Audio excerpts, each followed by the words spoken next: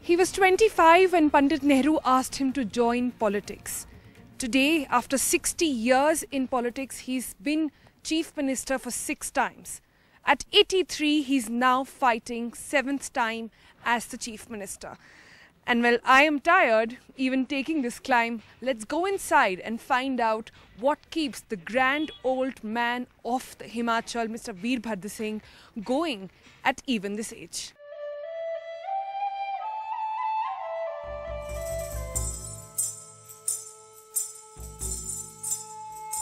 Virbhadra Singh readying for the fight of his life. At 83, he's got age and CBI cases weighing him down, and the help from the grand old party is limited.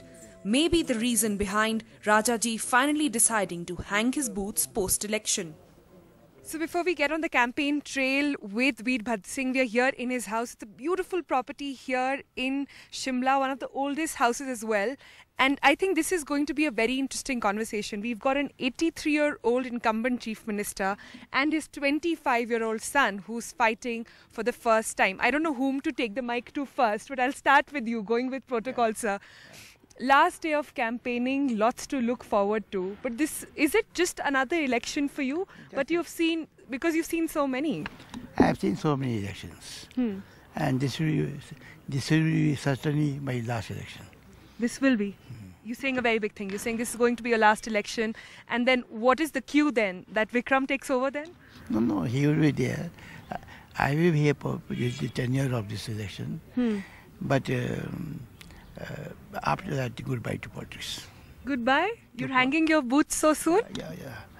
I've served a lot. And I've given my best years of my life to the state, to the nation. And now, the remaining years, I think I must keep to myself. And apart from do something else, I go and travel. I will write my books.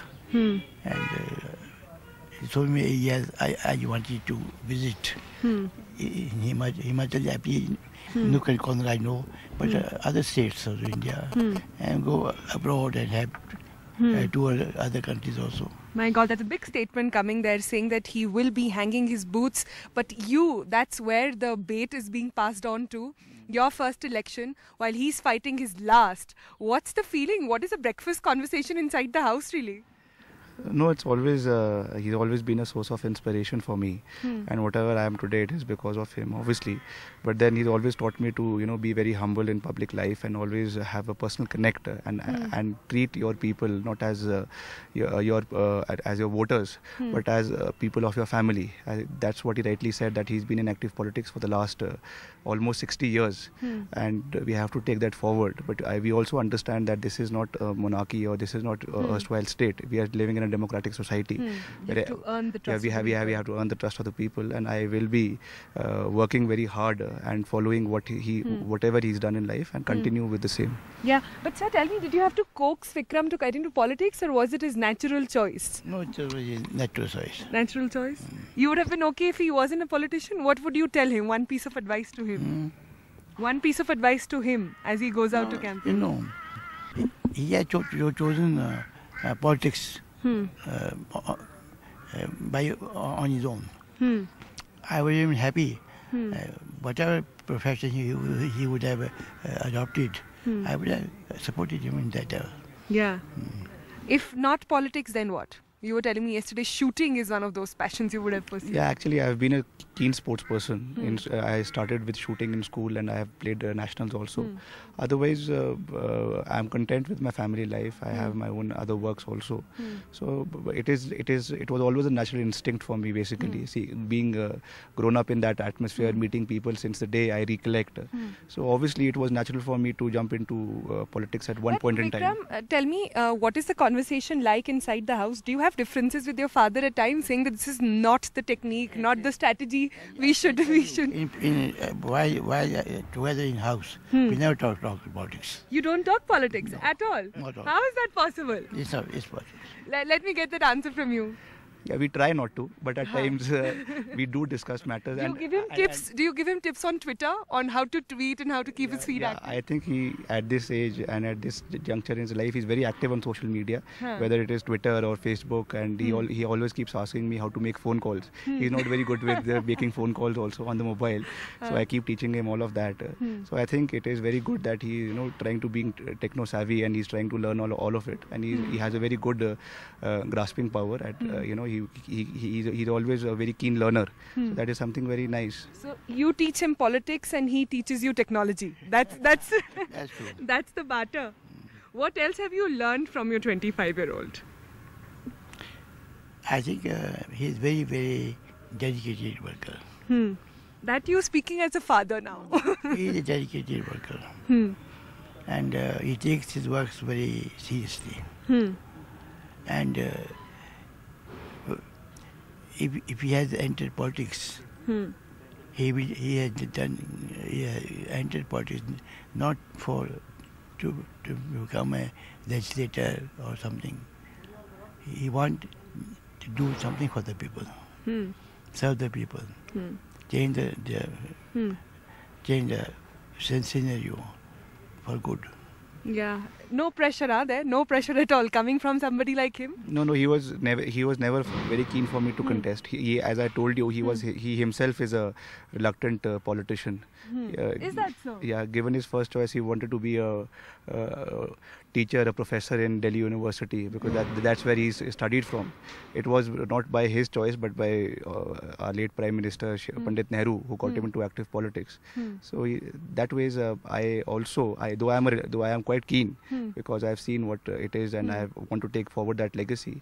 But then obviously I don't want to be there just to be a politician. It is just because the legacy that my father has, whatever good he's done to the mankind, you have to take the baton forward, and you have to carry on with the good work. And people have a lot of expectations from the family. So I think that trust that the people of Himachal Pradesh has reposed in our family, in him in particular, that needs to continue. So that is how I see it. Well, he's speaking like he's a seasoned politician. Clearly looks like you've given him all the right teachings. We'll go for your rally and we'll see how it is, sir. But one word would you like to say to your opponents today on the last day of campaigning? What would that be? You see, on the part of Congress Party, our campaign has been very mannerly. We are not abusive for anybody. We have not talked ill of anybody. हम जी जनाब से बात करते हैं. I am very shocked the way the BJP campaign was conducted. Especially, one does not expect a very harsh and very rude language from the Prime Minister. But sir, what are you feeling alone today that you had to fight this campaign, take the burden on your own shoulders, not a lot of help from the centre on this one? No, Has Himachal suffered because of Gujarat? Should I ask that? No. We have not suffered. We have learned a new lesson. Now I know much more about Mr. Modi than ever before. I know who Modi is. That I know. And how? He can cross any limits to achieve his goal. All right, we'll get on the campaign trail now with Mr. Virbhadra Singh and see how campaigning for the last time will be like. And it's not been easy. With focus on Gujarat, Himachal and Virbhadra Singh have been left to campaign all alone with no help from the Congress central leadership. He has addressed over 90 rallies already, but by his own admission has no money to even advertise. In fact, the situation is so bad that the CM had no availability of choppers and at this age is forced to travel on the road. So we are on the campaign trail of Virbhadraji campaigning for the last election, on the last day of campaigning. Tell me what's going on in your mind right now? At present, I'm at peace. Yeah. So tell me, do you feel that you had to fight a lonely battle this time with the centre not being of much help? Rahul Gandhi just coming here one day out of the entire, No, other centre leaders have come. Many prominent centre leaders have come and campaigned in various parts of the state. Tell me, what did Pandit Nehru tell you to convince you to come into politics? It's a very interesting thing. I had no interest in politics at all. Destiny willed otherwise. I was persuaded by Lal Bahadur Shastri, who was a senior cabinet minister at that time. And What did he tell you? he said, what do you want to come? मैं professor बनना चाहता हूँ, teaching profession लेना चाहता हूँ. Then he laughed. He said, no, this life of yours, you have to dedicate to the service of the nation. Then he took me to Indraji. And then he both took me to Nehru. And it was okay that I would be the Congress candidate from Mahasu parliamentary constituency in 1962. That was end of matter. So you were just told? They just took you there and they told you? I was told that don't tell anybody. When they announced, candidates were announced for Himachal Pradesh, my name was included in that. I was myself surprised. We had talked 2 years back. Yeah. And what is this one mantra you want to tell them? If they want to remain in politics as long as you for 60 years, become chief minister 6 times, what will be your key mantra? It's not politics. It is in any profession. When you enter a business house or government service or private service, do so with humility. Keep your eyes open, ears open. Learn from people. Learn to respect. All right, we will now get on the campaign trail and see Mr. Virbhadra Singh campaign on the last day of his last campaign.